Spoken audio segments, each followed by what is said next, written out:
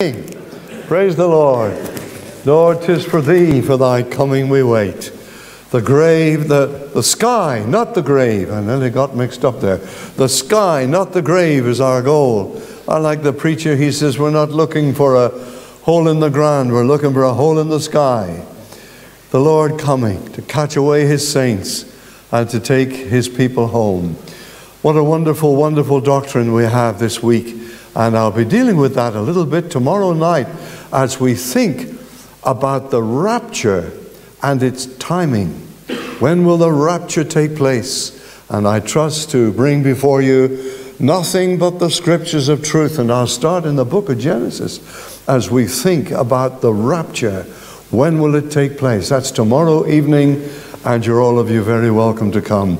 I do thank you so much for your welcome here in Kilkeel. You live in a beautiful place.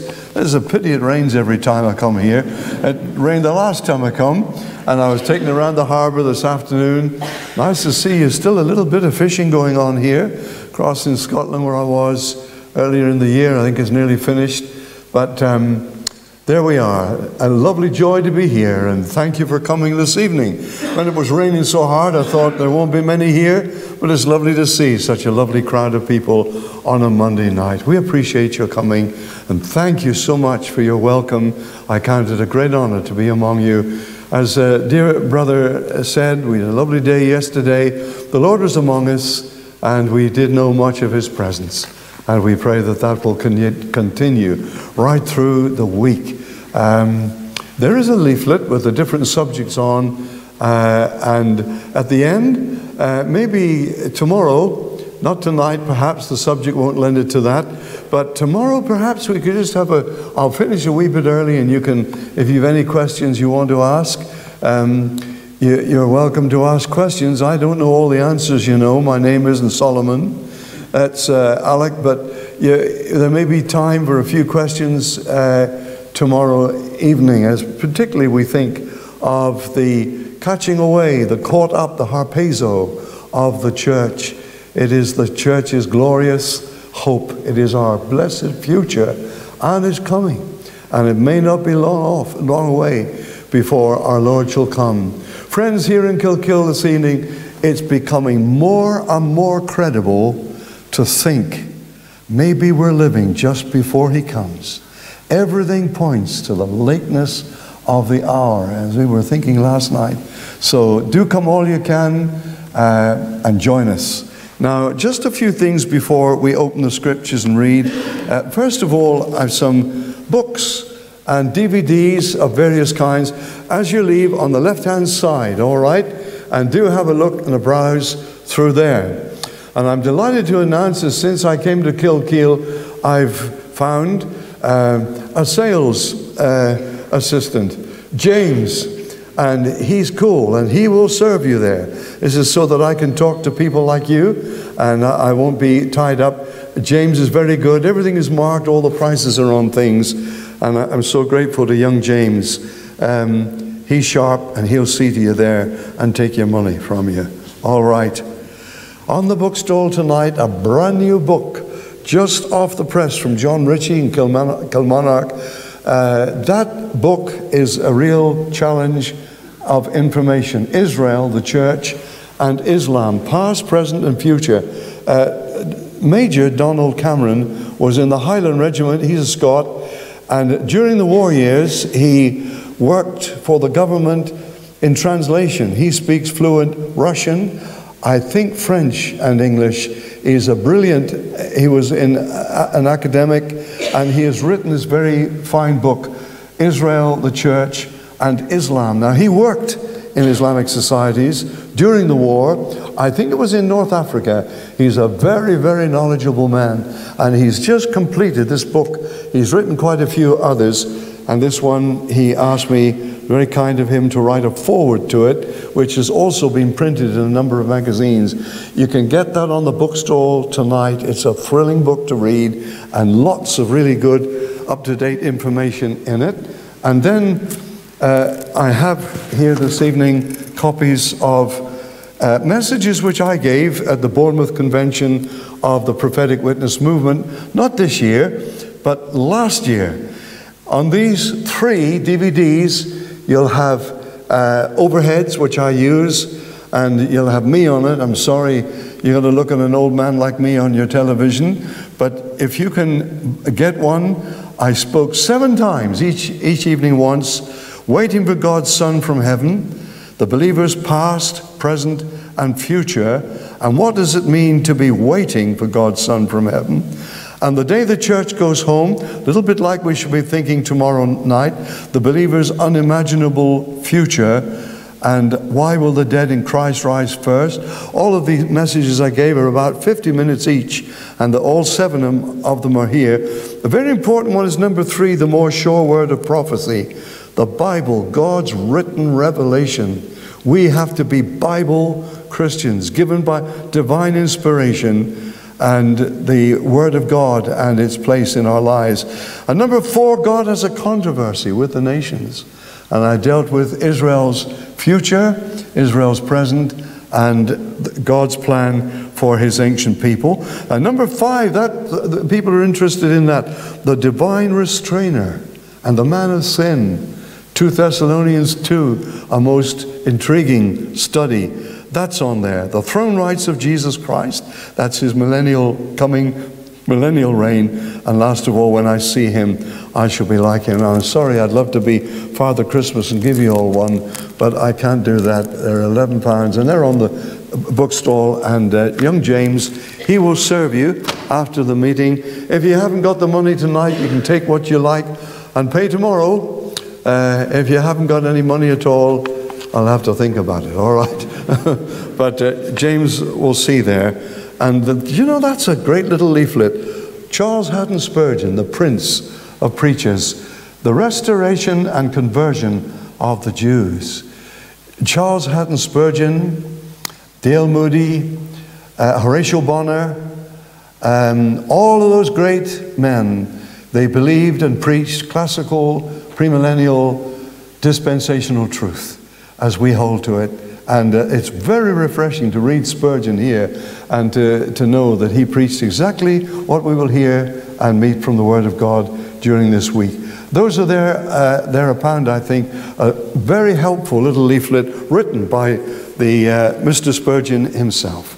Well, just before, I nearly forgot, I work in the UK mainly, but I also visit Eastern Europe, where I set up a UK-based charity a few years back.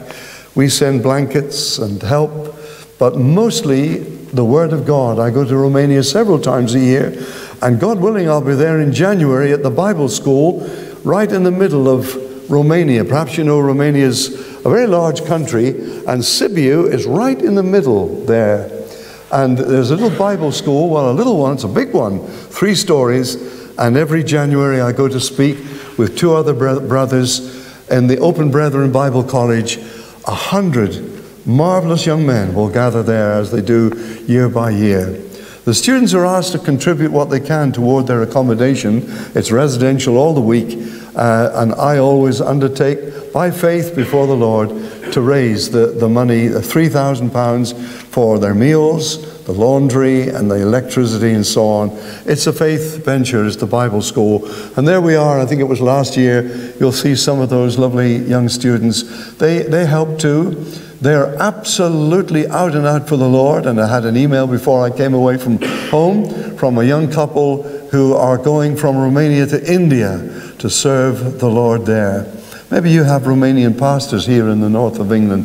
They just want to give the gospel out. You can get that leaflet this evening. Please do help yourselves. Well, let's turn to God's Word, shall we? And this evening we're going to turn to the Old Testament Scriptures and to one, friends, of the Hebrew prophets. Ezekiel chapter 38. And will you turn to it, please? Bless you in the Word of God. Ezekiel 38, reading from verse 1. Interesting that Ezekiel 38 follows, of course, Ezekiel 37 and the remarkable prophecy of the dry bones and the 2 stages of Israel's future restoration.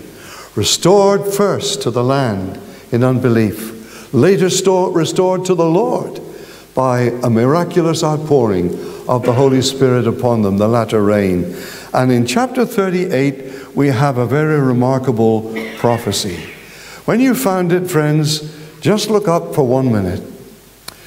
The only authority we have as Christian believers and followers of the Lamb, the only authority we have for anything is this book, the Word of God. We have no other authority for believing anything. And that great Bishop of Liverpool, the first one, J.C. Ryle, he had a number of wonderful sayings, and he used to say, apart from the God of the Bible, there is no God. He's the only one. The God who's revealed himself. The Bible is God's written revelation. He was the incarnate revelation of God. But the only God there is the God who is in this Bible. And Christ is in all the scriptures. And this evening we're turning then to Ezekiel 38. Thank you so much. The word of the Lord came unto me, saying, Son of man, set thy face against Gog, the land of Gog, the chief prince of Meshech and Tubal, and prophesy against him. So here is the Lord taking up a position of opposition and judgment to a nation.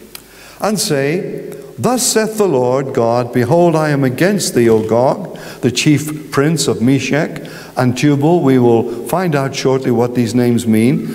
And I will turn thee back and put hooks in thy jaws, and will bring thee forth all thine army, horses and horsemen, all of them clothed with all sorts of armor, even a great company with bucklers and shields, all of them handling swords. We pause for just a moment. The weapons here, Ezekiel would have no concept of modern weapons of war or mass destruction. So we may understand that he wrote what he could see and what he understood in his time. But here is a war conducted by people with weapons. Persia, Ethiopia, verse 5, Libya with them, all of them with shield and helmet. Gomer and all his bands. The house of Togarmah of the north quarters and all his bands, and many people with thee. Be thou prepared, and prepare for thyself, thou and all thy company that are assembled unto thee, and be thou a guard unto them. Now, I want you to follow, brothers and sisters, carefully. After many days, thou shalt be visited. In the latter years, or the end times, as a number of expressions used, of the countdown period, that the Lord Jesus mentioned the tribulation. And thou shalt come back to the land that is brought back from the sword, and is gathered out of many people, a global diaspora, a nation regathered in the land in the last days. You will come against the mountains of Israel. We may safely assume the Golan and the north, which have been always waste, but it is brought forth out of the nations, and they shall dwell safely. That's interesting. They're not safe tonight, all of them. Thou shalt ascend and come like a storm, and shalt be like a cloud to cover the land, thou and all thy bands, that is Gomer, and many people with thee. Thus saith the Lord God, it shall also come to pass that at the same time shall things come into thy mind, and thou shalt think an evil thought. And thou shalt say, I will go up to the land of unwalled villages. I will go to them that are at rest, that dwell safely, all of them dwelling without walls, and having neither bars nor gates, a nation with no need of security. What an interesting scenario for Israel this, to take a spoil and to take a prey, to turn thine hand upon the desolate places that are now inhabited. That's the land brought back as it has been, and upon the people that are gathered out of the nations, a global diaspora, which have gotten cattle and goods and dwell in the midst of the land. Sheba and Dedan and the merchants of Tarshish, all with the young lions thereof, shall say unto thee, art thou come to take a spoil? Hast thou gathered thy company to take a prey, to carry away silver and gold, to take away cattle and goods, to take great spoil? Therefore, Son of man, prophesy, say unto Gog, thus saith the Lord God, in that day, when my people Israel dwelleth safely, Shall thou not know it? And thou shalt come from thy place, note this, out of the north parts. This is a northern invasion, and many people with thee, all of them riding upon horses, a great company and a mighty army. And thou shalt come up against my people of Israel as a cloud to cover the land. It shall be, he repeats himself, the prophet, in the latter days, I will bring thee against my land. Did you see in that verse, my people, my land, that the heathen may know me, when I am sanctified in thee, O Gog, before their eyes. Thus saith the Lord God, art thou he of whom I have spoken in old time by my servants, the prophets of Israel, who prophesied in those days many years, that I would bring thee against them. And it shall come to pass at that time, when Gog shall come against the land of Israel, saith the Lord God, my fury will come up in my face. For in my jealousy and in the fire of my wrath have I spoken. Surely in that day there will be a great shaking in the land of Israel. The fishes of the sea and the fowls of heaven, the beasts of the field and all creeping things that creep upon the earth, and all the men that are upon the face of the earth shall shake at my presence, and the mountains shall be thrown down. Earthquakes and the steep places shall fall, and every wall shall fall to the ground. And I will call for a sword against him, and as against Gog throughout all the mountains, saith the Lord God. Every man's sword will be against his brother, and I will plead against him with pestilence and blood, and I will rain upon him and upon his bands, and upon the many people that are with him, an overflowing rain and great hailstones, fire and brimstone. Thus will I magnify and sanctify myself. And here's a wonderful conclusion to this great and dramatic chapter. I will be known in the eyes of many nations, and they shall know that I am the Lord. Well, may God bless that great end-time drama to our understanding. Dear brothers and sisters, our subject this evening, Resurgent Russia. Resurgent Russia. Islam and the coming war. Who would ever dream, as we see our world today, of the world's #1 atheist society and nation, Russia? There are many Christians there and churches there, missionaries serving there, of course, but it is still the world's, as we shall see, #1 atheist nation would join hands with the world's most religious nation, Shiite Islam. We will come to it in a moment as we think of resurgent Russia. Islam. What an awkward connection there. We'll be surprised as we look into the Word of God tonight and the coming war. Now, last evening we were in the Gospel of Matthew, chapter 24. And in that chapter we saw, is it verse 23? Behold the fig tree and all the trees. Watch, behold, watch that nation, Israel. Behold the fig tree. The budding fig tree, budding back into life. In the century before last and in the last century, budding back into life. Behold the fig tree and all the trees. Now, why did the Lord Jesus instruct us to behold all the trees? Well, many of you will know already that God on planet Earth is working out a great and glorious plan for the people of the world.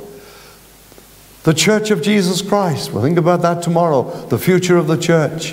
For the Jewish people, their future. Perhaps on Wednesday we'll think about that and probe the scriptures concerning the future of God's earthly elect, his people Israel.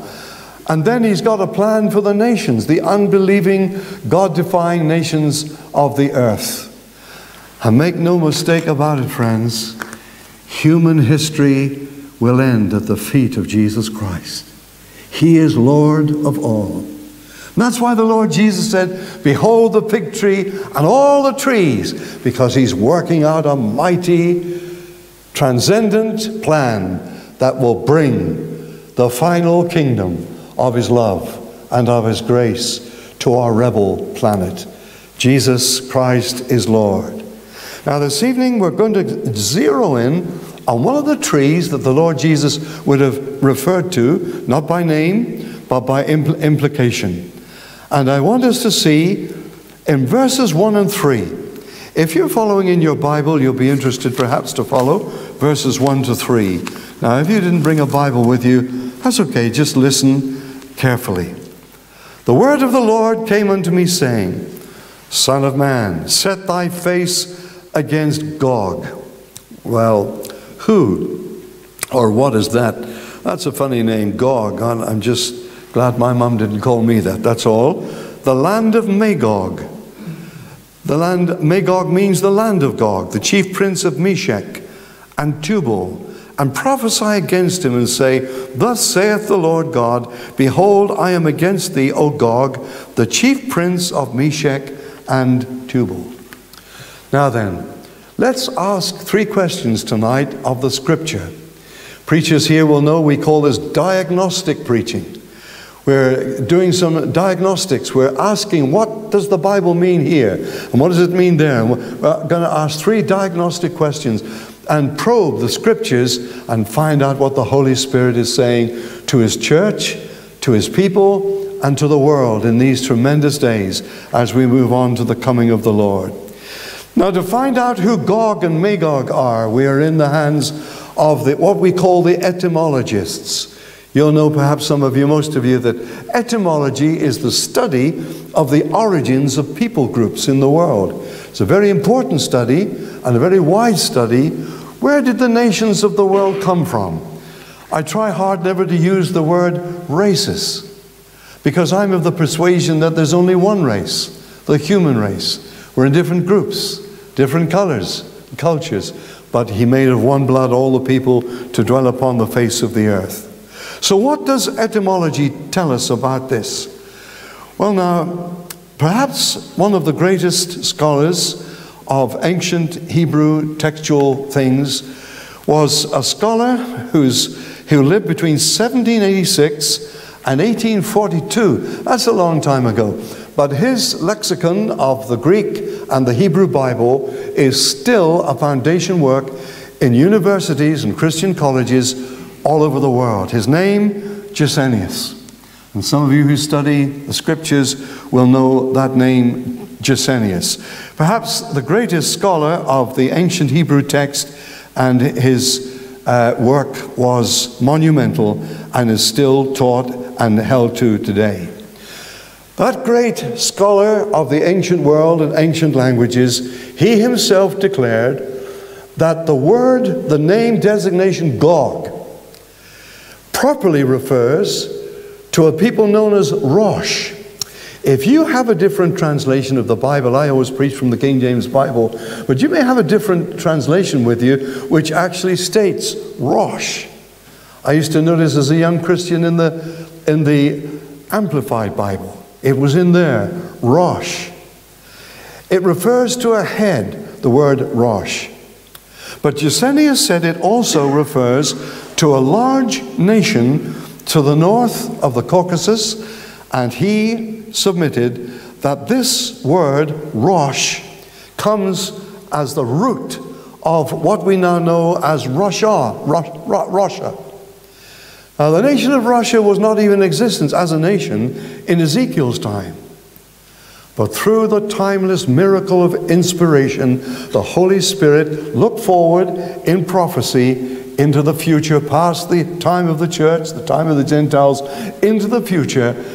And tonight the Hebrew prophet speaks to us of a great battle that lies ahead that will come from the north of Israel, seeking yet again to destroy the Jewish people, and it will come out of the north. We read, over the mountains of Israel. So the etymologists and others declare that this is Russia. Furthermore, that great scholar Gesenius said that he believed from his studies that the name Meshech was an ancient tribal name for Moscow. Very familiar to it. A dominant, the capital of Russia. The Soviet state of Russia. And Tubal was Tobolsk, he said. And other scholars have agreed with him comes from the world of etymology. And we find that this is teasing out the original meaning of these Bible names. Russia. So I believe, and I submit to you this evening, that this northern invasion, which must take place in the latter days, hasn't taken place in history yet, but it's designated for the latter years, when Israel will be in a great peace. Now all of this, friends, I hope we're going to get tonight. A time when Israel will, the people of Israel, the Jewish people, and some of the Palestinians, over 1 million of them that live among the Jewish people, live among the Israelis. I talk to them. They have all the same rights as the Jews. They're not in any hurry to leave. And the media doesn't tell us about that. But in the future, there's going to come, in the last days, and I think that we can pinpoint this fairly clearly, there's going to come a great northern invasion, which is linked up with a coalition of nations, the first of which is the leading Islamic nation in the world today. And we'll come to that in a moment. Now, Russia has taken for many centuries the dominant position of world atheism. As I've said to you, the nation as a nation did not exist in Ezekiel's time, but he prophesies about it in the last days. The doctrine of dialectical materialism, communist socialism, gave to Russia the creed of socialism, built on the plank, there is no God. And Russia's atheistic communism system, particularly on the days of Joseph Stalin, perhaps you've read, when Joseph Stalin took Russia, 2 million people died. Godlessness. A socialism that rules. Very big government. And what did Stalin say once he had conquered Russia and put down all his enemies? That great leader, and certainly he was a very clever man, but a godless man and an atheist. He said, and I have his quotations here, Joseph Stalin said, "We have deposed the czars of the earth. We will now dethrone the Lord of heaven." He was on a march for global politician, not a global domination, not just Russia. "We have deposed the czars of the earth, and we shall now dethrone the Lord of heaven." That was his game. And that still is Russia's game. Anti-Godism, anti-Semitism, anti-Christism, everything that God ordained. And then, friends, can you remember in the old days there was a spaceship called the Sputnik? Do you remember that? Remember the Sputnik? A little spherical Russian spaceship that went into space. The first man in space was not an American, but a Russian. Do you remember that little round spherical thing going around the Earth, out of the Earth's orbit? And the little bleep bleep that it used to give out, we thought that was amazing. What amazing science and technology that a man in outer space was sending a message back to the Earth. We were astonished. That was groundbreaking science, all right. I think I was still at school, in the last year or two at school, we used to have a joke. When the Sputnik passed the moon, he said, "I can't stop, I'm Russian." You got it. I'm trying to keep you all awake here tonight.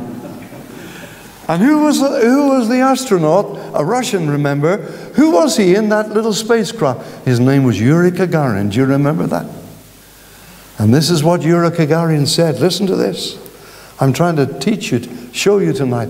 This nation of Gog and Magog and Tubal. Listen. This is what he said. "Our rocket has bypassed the moon. We are nearing the sun."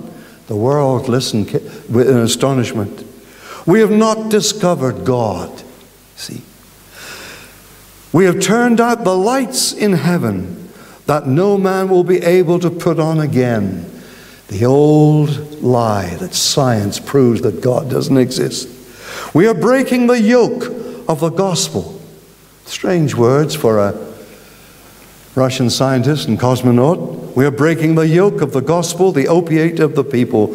Let us go forth," he said, "and Christ shall be relegated to mythology." That's what they're at, to dethrone the Lord of heaven. And the first nation on earth, the number one nation in that, has been in the past Russia. We don't know that that could change, but Russia has a special mission to dethrone the Lord of heaven and relegate Jesus Christ to mythology. That's their open idea. And this passage, the Magog War, the Rosh War, will come out of the north, from Russia, over the hills of the north, over those famous hills in the north of Israel, over the mountains of Israel. Now here's another little thing. When you get home, you can't do it here, get a map of the Middle East in the back of your Bible. You'll find one that says Palestine in the name of Christ. You know that's a nonsense, don't you, that the Lord Jesus never lived in a land called Palestine. That's not the inspired scripture. That's the cartographers have added that for our understanding. But they didn't understand that the land of Israel wasn't called Palestine until 132 years probably, or 3, after the Lord Jesus was crucified, raised, and ascended back to heaven. When you get home, get a map of the Middle East. If it's only the one in the back of your map, that'll do. And put a ruler vertically like this on the map with Jerusalem on the left. A nice clear plastic ruler will help. And put your ruler on Jerusalem and lay it vertically up the line of longitude. North, like this, going up the map from Jerusalem. Guess where the edge of that ruler will lead you? It will lead you within a few, very few degrees to Moscow itself. And thousands of years ago, the prophet Ezekiel said, "You will come out of your parts in the north, down over the mountains of Israel. I will know it, and when that happens, my fury will come up in my face." The Russian bear will make a fatal blunder. Now, Russia is a resurgent nation tonight. We thought that Russia was finished, a clapped out thing. Communism, glasnost, perestroika. We thought that Russia was a finished thing. But you will know if you follow and behold the fig tree and all the trees, that Russia is moving at the moment west. Putin, he's a shrewd operator. He's a clever man. But he's at the head of this godless alliance that will come. The alliance which is being formed now. I'll show you very shortly about this alliance that Russia is building tonight. It'll be on your television this week.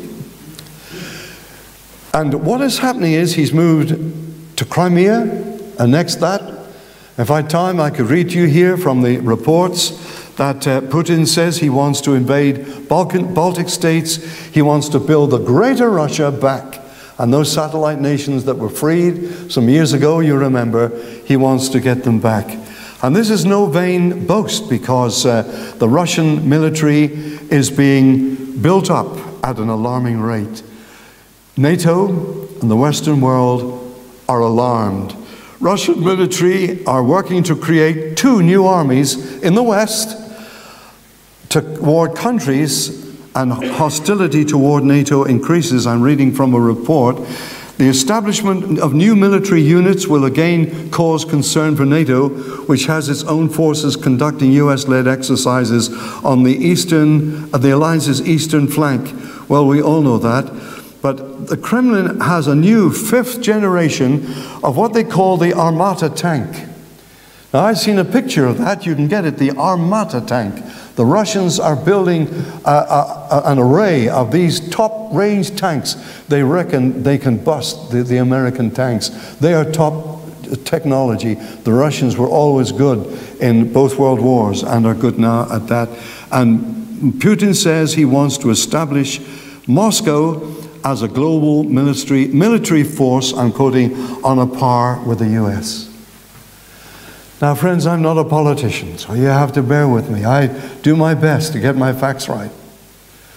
But the West, and Britain in particular, while Russia is building up her forces, we're scaling ours down.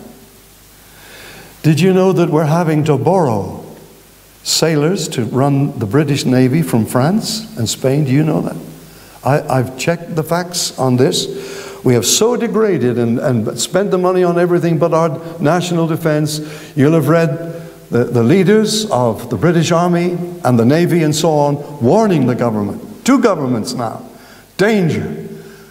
We're just at the bottom and we need to build up our defenses again. I think that we don't have a working aircraft carrier. Britain doesn't have one. The only one we've got, we share. I've tried to find out the truth about this. The only one we have, we share with France. And the planes are not yet fitted to fly from it. Now that wouldn't matter, but newspaper and television reports are that long-range Russian bombers are flying over the south coast of England. Did you know that? Flying over Bournemouth and up the coast of Sussex. Long-range Russian bombers. What's going on? Oh yes, and Russian ships too, off the coast of Scotland, penetrating into British national waters. What does Putin know? He knows that we're down and we're weak. He knows what he can do. And he's thinking good from his own point of view. Well, now, what I want to come to is this. I'm not a politician.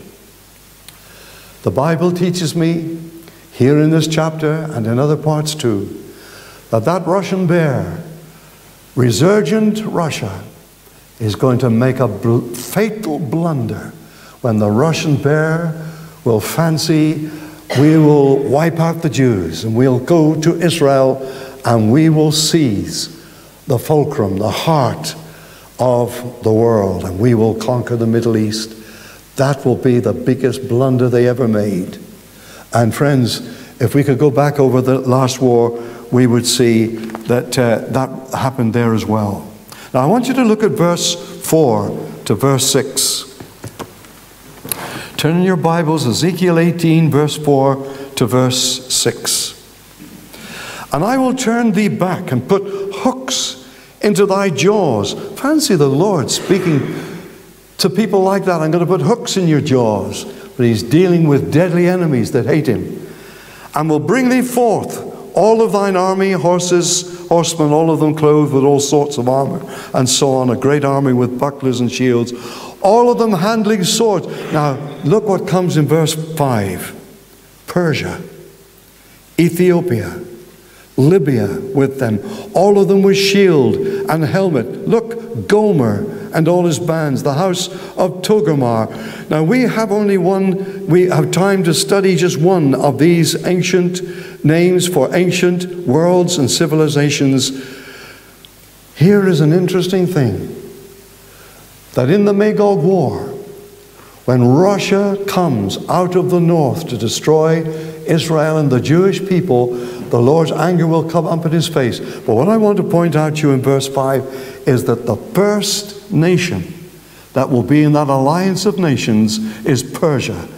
And lots of you will know what Persia is. It's the ancient name for modern Iran. This begins to fit a modern day picture as we think of Iran. Russia will create long-range nuclear bombs. He's doing it now. And for some years now, Iran has been refining uranium. So you perhaps know this as we behold the fig tree and all the trees. Russia has been busy refining uranium up to weapons grade. Why would a Shiite Muslim a nation like Iran, what is it for? Oh, well, there's no secret about that. They've already said what it's for. It's to destroy Israel. Actually, they said to wipe Israel off the map. And then destroy Israel, America. And then they said they'd like to destroy you and me. They've also said, government of Iran, that they will export nuclear know-how to every terrorist group in the world. They want to dominate the globe, ready to bring back the third Imam. They too are waiting for a Messiah. We are waiting for a Messiah. They're waiting for another Messiah. And they are determined, they know the time is short, as indeed it is, and they're getting ready. Is this true? Well, we know it's true. because the government of Israel and the government of America have surveillance proof. They're watching what's going on. They see the personnel passing from Russia and the equipment and the nuclear know-how that the Arabs don't have. They don't have the know-how to do it, but they know where to get it. And Russia is arming all of Israel's enemies tonight. The government of Israel has photographic proof that Russia is directing and supervising Iran's centrifuges. Now, I'm not a nuclear physicist, but they're centrifuge like this. And they're going day and night, I understand. You can get it on the web, and they're refining this uranium up to weapons grade. And some of you will know that Mr. President of America, Mr. Obama, has done what is probably, please, I'm not a politician, but it looks to be a very, very shaky deal with Iran. And they've released billions of dollars to give, frozen in America, back to the people, the government of Iran. Guess what they're going to use the billions of dollars on? No money for guessing that. And to proceed with their nuclear program. Can you imagine a nuclear-armed Shiite Muslim Middle East power with projectiles, nuclear-headed, that can reach London and New York and, of course, Jerusalem? What is going on as we behold the fig tree and all the trees? Well, what can we do about it? England can't shoot the bombers out of the sky going up our southern coast. I don't know if they come over here, but they do over where I live. What is let's ask of the Scripture, when will this invasion take place? When will Magog war take place? When will they come? Well, this is very interesting. If you look in your Scriptures, please, to verses... I have to find it here. Yes.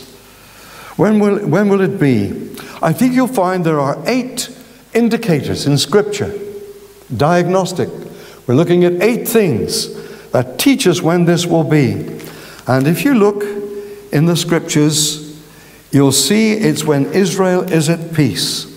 And I've lost my verse here, but it'll come to me in just a moment. It's down there at verse 11. Thou shalt say, I will go up to the land of unwalled villages. I will go to them that are at rest. Now that's interesting. That dwells safely. All of them dwelling without walls and having neither bars nor gates, to take a spoil, to take a prey, and so on. Now let's ask the question here. Whenever did the people gathered from many nations, we read in this prophecy, the people brought back from the sword, an aliyah of Jewish people from all over the world, at the moment about 6 or 7 million of them, brought back from the sword. The people brought back from the sword. They've never had peace. There is no peace. Oh my, there's no peace in the land of Israel tonight. Knifing, talk of another intifada. There is no peace. They're surrounded with nations bent upon their utter destruction. And yet it says here that they will come. This nation, this invasion will take place when the nation of Israel will dwell at peace. Look, without walls, nor bars, nor gates. Leave your house open. It's no problem. We're a nation enjoying absolute peace. They've never had peace like this. Friends, this cannot be after the Lord returns. There won't be any wars when He's come back. So when will this peace be? Turn in your Bibles, will you, to Daniel chapter 8, and we'll find out. Not very far forward, the book of Daniel, prophecy of Daniel, and chapter 8, and we're at verse 23, please. Daniel 8 and 23. And verse 23 begins with a similar expression about the latter times. It really means the last days. There are a number of titles given to the particular period of the last days. In the latter time of their kingdom. When the transgressors are come to the full, what an awful expression. A king of fierce countenance and understanding dark sentences shall stand up. But this isn't God's king. This is the devil's prince, the Antichrist. His power shall be mighty, but not by his own power. Stop there a moment. Do you remember Revelation 13? The dragon gave him his power and his seat. The coming world Antichrist will be a man. He comes up out of the sea of humanity. His number 666, we read, is the number of a man. He's just born a man like you men and me. But he will be a man indwelt with occultic intelligence and satanic power. He will hold the allegiance of all the people of the world. And the people who live rejecting Jesus Christ will follow the devil's Christ. According to the scriptures, his power will be mighty, but not by his own power. He shall destroy wonderfully, and shall prosper and practice, and shall destroy the mighty and the holy people. And through his policy also he shall cause craft to prosper in his hand. He shall magnify himself in his heart. Yes, this is the man, this is the coming world super politician. We read about him just the same in other scriptures. Look, and by peace he shall destroy many. By peace. He shall also stand up against the Prince of Princes. That's the Lord Jesus at the battle of Armageddon. But he shall be broken without hand. He will not be defeated by weapons of mass destruction. He'll be defeated by the brightness of the coming of the Lord Jesus Christ. How wonderful to know that in the end Jesus will win. And that if you're his and you're saved and redeemed by his blood, you too will win. No one can win who doesn't belong to Jesus Christ. But he shall be broken without hand. Note in the middle of that verse, by peace, he shall destroy many. Now we need another night here, but I'll hurry. The coming man of sin will be a super statesman politician. The world will not only admire him, Revelation 13 says, the whole world will worship him. But it says they who do that, their names are not written in the Lamb's book of life. There's a little thought. Specifically stated, the ones who worship the beast on the earth during that time when he is revealed are the ones whose names were not written in the Lamb's book of life, Revelation 13. Now, this man is going to bring in, by a policy of peace, a world government, a world banking system, a world money supply, a world church.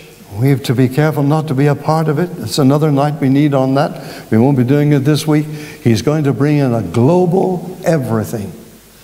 And he's going to perform a work of global statesmanship that Obama and Putin and Cameron, if they could do that, they would really be big men on the world scene. The Antichrist will make peace between the Jew and the Arab. A peace that will be false. And for 3.5 years, the Jewish people will receive him. 2 Thessalonians chapter 2, we haven't time, but in 2 Thessalonians 2, he will sit in a rebuilt Jewish temple. And say, Brother Passmore, you're talking nonsense. They haven't got a temple. Well, that's right, but they're getting it ready. They're getting it ready. Perhaps some of you have been in fanaticism, unbelief. They don't know the Lord. But they've got the priest's vestments, according to the book of Leviticus, and some of the furniture for certainly the golden menorah is ready, I've seen, and the instruments for worship. Yes, 2 Thessalonians 2 says that they must build a temple sometime, fairly soon, and in that temple the beast will deify himself 3.5 years into the 7 years that we haven't had time for, but in the book of Daniel, the 70th years of Daniel's 70 sevens. I don't think years comes into it, it's sevens. Shavuot, sevens. And 3.5 years into that tribulation time, the beast, having made peace, will then seek to destroy the Jewish people. The Lord Jesus says, when you see that happen, when he commits the abomination of desolation spoken of, we looked last night by Daniel the prophet, flee to the mountains. And we know where they will go in southern Jordan. It's there. It's a place to hide millions of Jewish people fleeing from the campaign of Armageddon and from the cruelty and the destruction of the beast. But if we read the book of Zechariah, we haven't time tonight, you'll find an awful fact that 2/3 of the Jewish people will perish in those days, but 1/3 will be brought through and will be brought to know the Messiah, and the nation will be reborn in a day. They will turn to the Lord and be born. So who is this nation? I would say tonight we're looking at a nation north of Israel. There it is, Russia. It will come down over the mountains of Israel, come in the latter days. It will be linked up with Islam. How intriguing that atheism and Islam could join. But it's happening before our eyes. We're seeing it happen on our TV screens. Iran. And we haven't time to look at the other names designated there by the prophet Ezekiel. But many are pointing out that Togomar refers to the the nations of Europe, the European Union. Now we haven't time to go into it. You have to study. Remember, I taught you the word etymology. It's the study of the origins of people groups and nations in our world. Let's ask in closing, you've been so kind in your attention, when will this blunder take part? Well, it says, Ezekiel 38, verse 21, "And I will call for a sword against him. Throughout all my mountains, says the Lord God, every man's sword shall be against his brother, and I will plead against him with pestilence and blood." But look back at verse 18. "It shall come to pass at that same time, when Gog shall come against the land of Israel, saith the Lord God, that my fury will come up in my face, for in my jealousy and in the fire of my wrath have I spoken. Surely in that day there will be a great shaking in the land of Israel." Here is the Lord dealing with the great enemy of socialism, anti-Godism, dialectical materialism. There is no God. Anti-Godism, headed up by Russia. And the Lord will deal with it at that time. And if you look forward to Ezekiel 39 and verse 11, what gruesome verses these are, friends, brothers and sisters here tonight.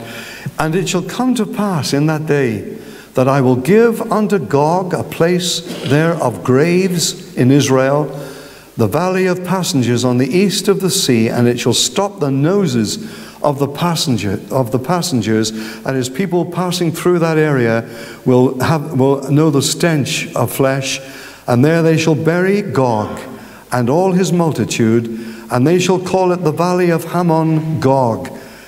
But look at verse 12. "In 7 months shall the house of Israel be burying of them, that they may cleanse the land."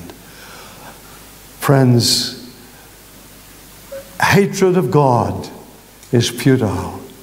Those who are against Israel's God cannot win. How wonderful that God is working out a great plan that one day will bring all the nations and Russia to holy judgment and retribution. And we read at the end of Ezekiel 38, "Thus, in this way, I will be sanctified in the sight of the nations, and many nations will know that I am God." What a day that will be, when beyond those first years and the second 3.5 years, it must be literal. The other years were literally fulfilled. The other 69 were fulfilled in human history, Jewish history, including the crucifixion of our Lord, cut off, but not for himself, Daniel says. It was all written. The 69 years were fulfilled literally. The 70th year must be fulfilled literally. But the 70th year is yet for the future, and God is in control of human history. What a wonderful thing tonight, dear brothers and sisters, to know that the troubled course of human history, we watch snippets of it on our television screens. I'm so glad tonight that the troubled course of human history is not in the hands of mere men. Putin, Obama, all the rest of them. My Bible tells me the troubled course of human history is in the hands of Jesus Christ. And they are nail-pierced. And he loves the world. And he died to save the world. But the world will move on to Armageddon. Tomorrow night we shall see how we are saved from the wrath to come. Not because we should be or we deserve to be. And say, well, don't we deserve to go through that time? Well, I guess so. Yeah, we do. If I got my deserts, I guess God would send me to hell. But Calvary has wrought a mighty work for me, and my sins are gone, and I'm a pardoned sinner. My destiny is not the Antichrist or the day of judgment. My destiny is glory, not the grave. One day soon, the Lord will come to take his waiting people home. And we're going to meet him, friends, in the air. I hope you know about this, and I hope you're looking forward to this. It's going to happen in the twinkling of an eye. 1 second we'll be here, in another split second you'll have to come tomorrow night. That's what it's all about tomorrow. Or trying to whet your appetite. We will be taken up to be with the Lord. And some of you heard me say, I finished, please. You've been so good. Listen, I was preaching about the rapture once, and this dear lady at the door, she said, oh, Mr. Passmore, I've not enjoyed your sermon tonight. What you preached about, that we're going to meet the Lord Jesus in the air, that's not a blessed hope. You said it's a felicitous. Blessed means happy or felicitous. That's not a blessed hope for me. That's a terrible thing. I said, why should the rapture, being caught up to meet the Lord, be a terrible thing? Well, she says, I have a phobia of heights. In fact, when the bulb went in the kitchen, I can't get up on a chair. I got to get the neighbors in to put a new bulb in. I can't stand heights. I can't put a new bulb in the kitchen. And you're telling me we're going to go up, the Christians are going to go up and meet the Lord. That's not a blessed hope for me. You know, the poor preacher, we have to pray for wisdom sometimes at the church door. And we pray it'll come fast, and it doesn't always come. It doesn't always come to me, but praise God, I got it that night. I took her 2 hands. She was a lovely Christian lady. I could see she was all right to talk to. I said, dear sister, I think this is the answer to your problem of your phobia and your fear of heights. One glimpse of the man who died for you, and all your fears and phobias will be gone. And she said, hallelujah. And she came back the next night. I thought I'd lost her. She came back. Friends, the sky is not the grave, is our goal. Thank you for listening. And how wonderful to know that the Lord is in control. We sing our last hymn. It's